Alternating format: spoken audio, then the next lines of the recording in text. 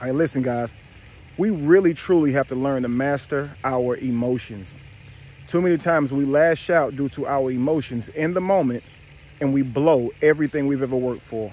I've been talking to you guys about emotional intelligence, on how mental intelligence, you can master a lot of things. You can learn a lot of crafts. You can gain a lot of information, and you can use that information to get really far in life. But if you don't have that emotional intelligence, family, you can blow it all by just making a simple mistake. And not necessarily a simple mistake, but a mistake in the moment, a decision in the moment based on your emotions. I want to let you guys know, I conceptualize this being moved by your emotions rather than having control of your emotions as being possessed. Okay, so we always talk about how, in religion or, folklore, demons can possess. That means they're controlling you from within.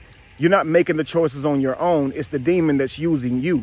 Okay, consider this. Emotions are the same way. When you allow that emotion to control you and you act out of your emotions, then you are being controlled by the emotion. This means that you're not going to move logically, okay? And so when you don't make your decisions based on your plan and you make your decisions based on emotion, this is how we get deterred from our actual mission. This is how we lose focus. You understand? So it's important that we have self-mastery, learning that our emotions are master teachers, so to speak, okay? And I always say, in order to be a master teacher, you must first be a master learner. So you should learn from your emotions. They are there to teach you a lesson. Kind of like a check engine light in a car. You should explore what's wrong with your car, but there's nothing wrong with the check engine light. Okay, so when your check engine light goes off, when your emotions are triggered, you should ask yourself, why am I feeling this way? Okay, and make a decision based on the emotion after considering the emotion. Do the work, family. Do the internal work. You should always be doing this. If you are explosive and you lash out in anger or in any emotion, okay, explosive, it can look like as soon as you fall in love, you will be with this person, even though you know it doesn't line up with your character. A lot of you guys will leave your husbands and wives because you feel like you fell in love with someone else, or you'll cheat because you feel like you're in love. And this emotion seems to allow you to break all of your rules, break your code, your character. You understand? So you shouldn't even allow love to control you. Okay, you should always ask yourself why you're feeling what you're feeling and deal with those emotions internally before you make a decision, before you do an action that's going to cause you to blow it all. Do you understand? So especially in anger, do not move in haste. This is why I say be angry, yet sin not. It means don't do anything that would be catastrophic to your plan. Don't do anything that's counterproductive to your destiny. This is a sin to you. Okay, so it will ruin your life to make some of these decisions. So many of us was fine and would have been just fine if they just left us alone, and them bothering us, we lashed out, and now we got to sit in a box or lay in one. You see what I'm saying? So it's very dangerous, family, to be able to move through your emotions. So make sure that you deal with this. So again, if you are explosive, this means you're lashing out in your emotions before you consider your emotions and strategize how you're going to react with tact. Okay? If you are implosive, it means that you probably don't like confrontation, so you allow things to pile up. But you allow things to pile up, and not only do you allow them to pile up, you don't even deal with them in your mind. We should all be trying to be our own psychologists, so to speak. Go inside of our mind, take ourselves back to the moment, re-look at it, reconsider it, try to get a different perspective, try and see how the other person may have been thinking, and then come back with a different perspective so we can get over things and forgive situations. But if you are implosive,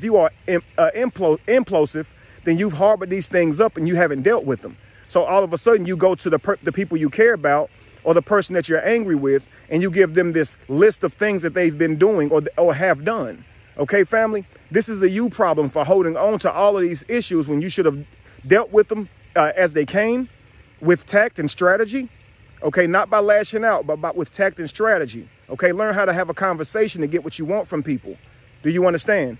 Learn how to negotiate. We should be expert communicators by now. Okay, we can't control each other. We can only try to explain what it is we want from someone. And if they don't understand that, maybe we need to work on how we're explaining it. You understand? And if we know we're explaining it to the best of our ability, we need to consider moving around. You understand?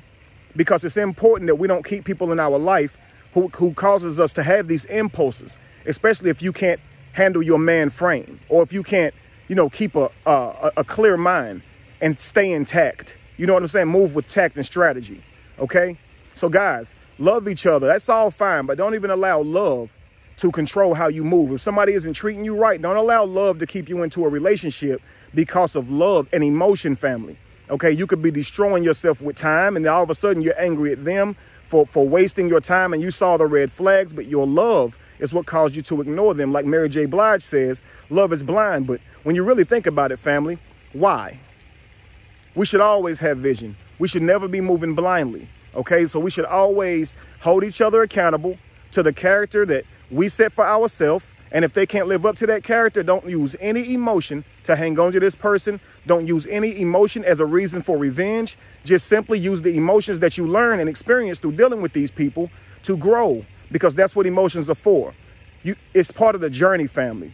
So we should have been taught how to handle our emotions instead of not being taught, and therefore we wouldn't react out of them, being possessed.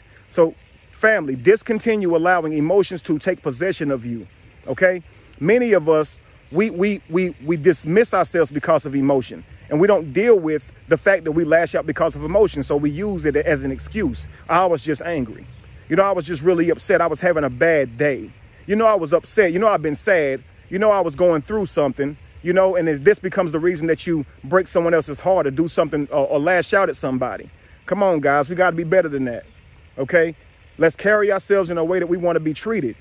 All right. Learn to master your emotions, and I promise you, you will get further in life. You will also deal with less stress, and stress is the #1 cause of disease. So you will live longer, and not only live longer, you will have life more abundantly, as you won't get sick as much. You understand? So you are lowering your own immune system with your own worry, self-doubt, anger, depression.